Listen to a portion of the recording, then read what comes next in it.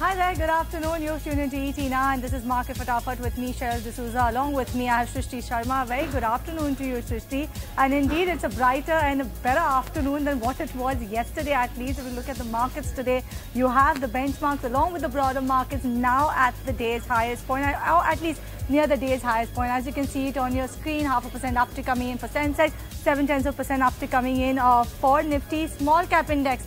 Remember, that was the spoil spot in yesterday's trading session. Today, the small cap index has clawed back and is trading higher by about 3.5% or so. Mid cap index trading higher by 1.7%. Remember, in yesterday's trading session, the picture was totally opposite, Shrishti. You weren't there, so I'm sure you had all the updates. Heat was all around, yeah. Yes, absolutely. The small cap index trading higher by about 3%, 3.3%.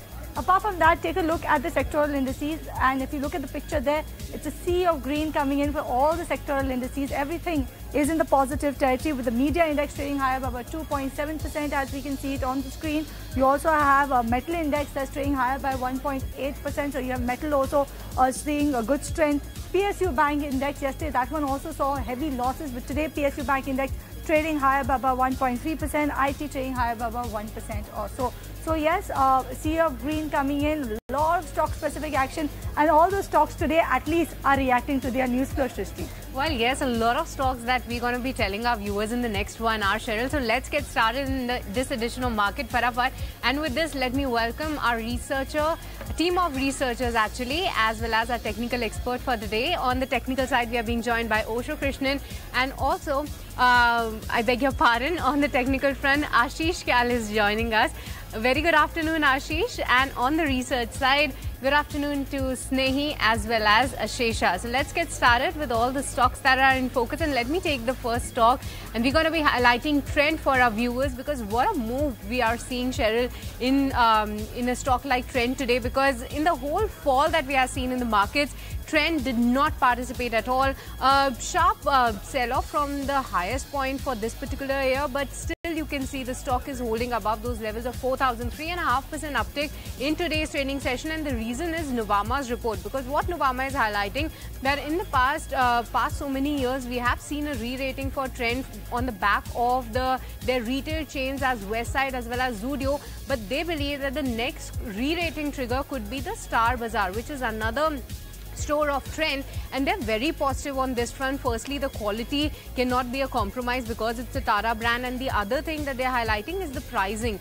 Given the expansion and the pricing, Nuvama believes that this could actually get a lot of traction for a stock like Trend, and they have maintained their buy rating on this particular stock, and they are positive on Trend. More than 4,000 of targets is what they're highlighting on a stock like Trend, and the stock is clearly seeing a cheer. 4,304 is the target coming in from Nuvama.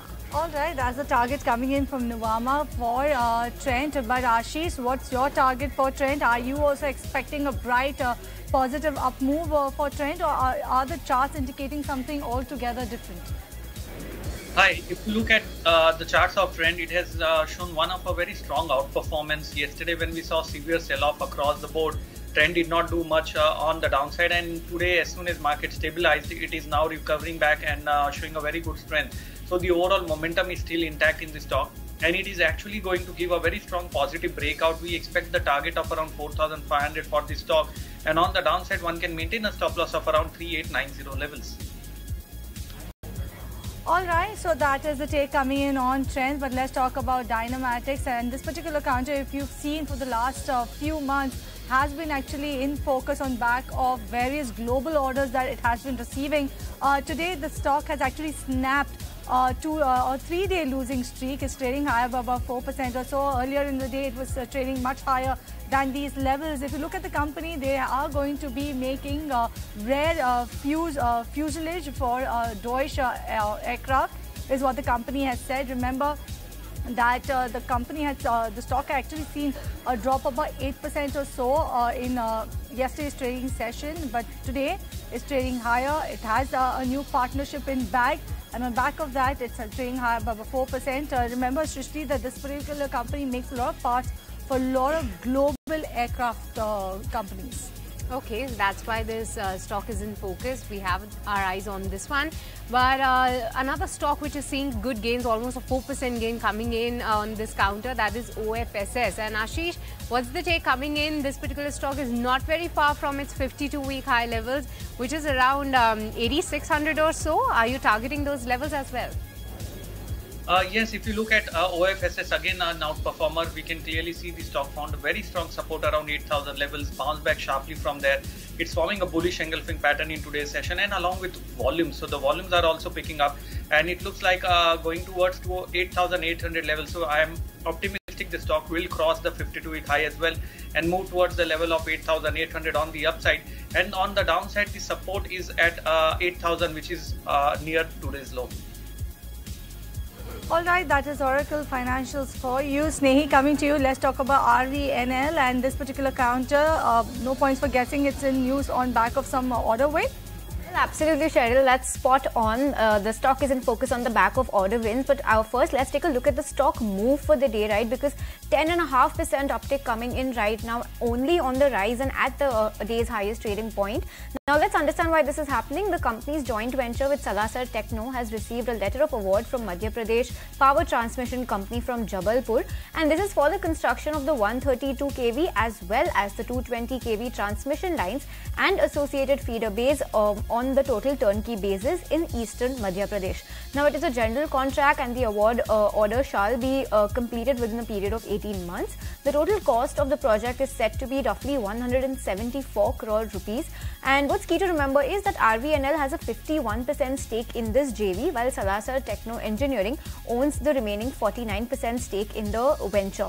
Now, this was one order, but that's not all for RVNL, because it has also bagged another order of 106.3 crore rupees from the MP Paschim Kshetra Vidyut Vitran Company yesterday during market hours, and the order is set to be executed in the next 24 months as well. So on the back of both of these back-to-back order wins, the stock is doing pretty well for itself, up 10.5% as we speak. Okay, so RVN running fast in today's trading session, but another stock with stellar gains is Indian Hume Pipes. Ashesha, tell us why is that so?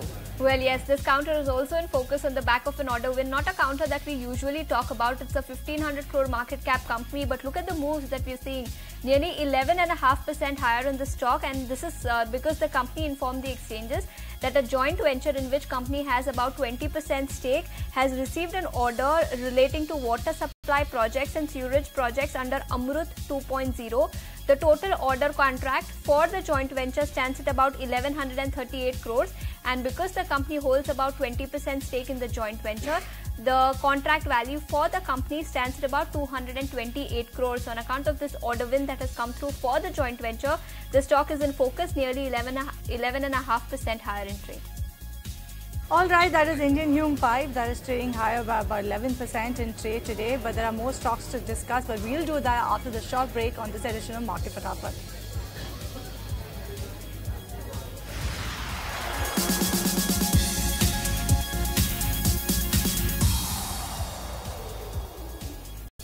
Welcome back. You're watching Market Fatafat on ET now, and let's continue with the stocks that are moving in trade. Zydus Life Sciences, this particular counter is in focus. At one point in time, it was trading flat, but then the stock actually saw a good uptick of as much as about 3% or so.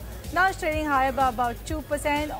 It's actually on track for the best day in actually a month. And the reason being for that is that the US FDA has actually approved the ALS treatment. One is Edralone injection and a mental disorder treatment, which is chlorpromazine hydrochloride. I'm sorry for the spelling, or rather the pronunciations, given the fact they are pretty tongue twisters. That's one that has been approved in an injection form. The stock, as you can see, it saw a biggest intraday gain since February 12th, and that's the day when it had actually hit a record high level because of good Q3 earnings.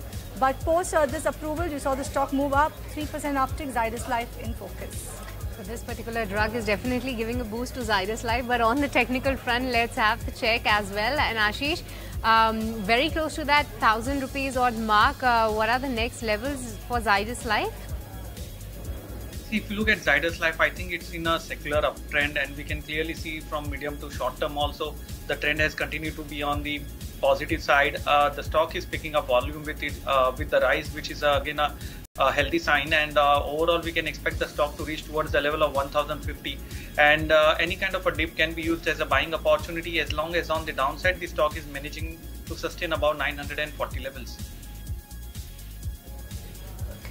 Alright, that's the take coming in on Zydus Live. Moving on, a large cap that is seen to be buzzing today, and that is L&T, Cheryl, and that's after the CLSA's note today, because L&T sounds very bullish on the order book of CLSA sounds very bullish on the order book of L&T, where they maintain their buy rating on this particular counter with a target price of 4,260 rupees. Still more than 10% upside from the current market price. CLSA says that L&T's is #1 customer guides for capex hike and non-fossil capex. L&T's hydrocarbon segment is well stocked up, and they are seeing the outlook improving for L&T as of now. They believe that the margins could improve in the upcoming quarters, as well as in Q4. We can see some improvement over there, and the lower legacy orders are there in the backlogs, and that could also give a push to L&T, and that's why we are seeing that the rebound in the markets, and L&T seem to be leading the rebound 2% higher for this particular counter.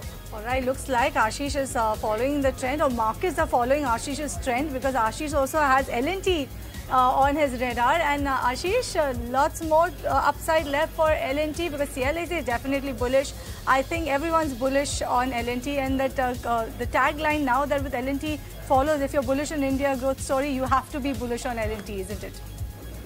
Absolutely, and it's coincidence that the stocks that I have also picked up is coinciding with some kind of a news, and that's what the chart is already representing and discounting it. And we can clearly see L&T is forming a very classic rounding bottom or a cup and handle kind of a pattern. And with every up move, the volumes are increasing. If you look at today's volume, it is much more than the past 20 days of average volume also, and that's a very healthy sign. I think the stock has a lot of potential, and we got the dip, which is an opportunity to buy again, and we can expect a target of around 3850 on L&T. On the downside, one can maintain a stop loss of around 3500 levels. Alright, moving on, and let's go to Ashish for the next counter. And Ashish, tell us what's happening with Kalpataru projects. Yes, order win is why the stock is in focus. The company has won orders worth about 2,450 crores. The company in an exchange filing informed the exchanges that the company, along with its subsidiaries and joint ventures and international subsidiaries, has won new orders worth about 2,445 crores, out of which orders worth about 2,366 crores are in the transmission and distribution, or the T&D segment of the business, and the balance orders of 79 crores are in the building and refactory segment of the business. We also have some management commentary that has come in on the back of order wins, where the company said that they are delighted with the order wins, particularly in the domestic T&D business. They continue to remain optimistic with respect to the order book in this segment, and these orders will significantly strengthen their domestic T&D order book and provide good visibility for future growth. So very positive commentary that has come in, and on the back of these orders worth about 2,450 crores we have stocked. We saw that sharp uptick that come in the middle of the day, now 4.5% higher as we speak. All right, 4.5% higher coming in for Kalpataru Power on that particular order win. But on the charts, Ashish, how is Kalpataru Power looking to you? Because it had a fairly good run, and most of them also you could attribute to a lot of positive news flow also that's been coming in or flowing in for most of these infra-related names. What's your take coming in on Kalpataru projects now? Where do you see the charts headed? If you look at Kalpataru projects, yesterday's sell-off, the stock found very important support at 960, from where it has bounced back even previously. So that's a very important price action support area of 960 levels, and we can clearly see from the momentum indicators there is no divergence, so which means the upside speed is still intact. And I think over here, after some consolidation, the stock can again head on the upside towards 1150 levels as well. So the overall trend for Kalpataru projects is positive. We can expect 1150 as the target on the upside, and on the downside one can maintain a stop loss of around 920 levels. Alright, so that's the take coming in all Kalpataru projects. But on that note, we slip into a break on this edition of Market Fatafat. Lots more to discuss on the other side. Don't go anywhere.